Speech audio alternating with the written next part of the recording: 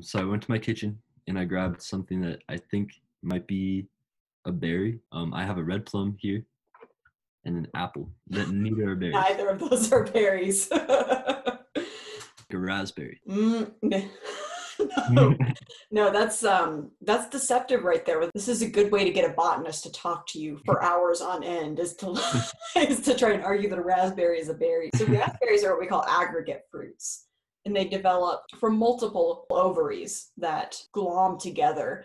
You can see that the little round bursty things, those are all little individual fruitlets. By definition, a berry uh, just comes from one ovary. okay, very cool. Tell me about something you think of as a berry. I went to the store and I got this strawberry.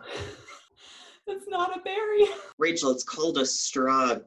It's in the name. Botanists didn't come up with that. A berry has to develop from the ovary of a single flower.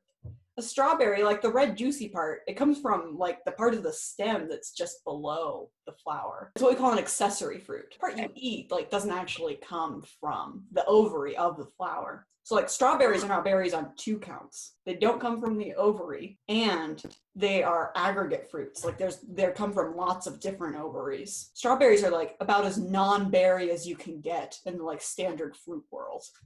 But you know those little green things you think of as strawberry seeds, those are fruits. Those do develop from the ovary. They're called achenes. They're little hard, dry fruits that each have a little seed inside. Tell me about something you think of as a berry. A strawberry?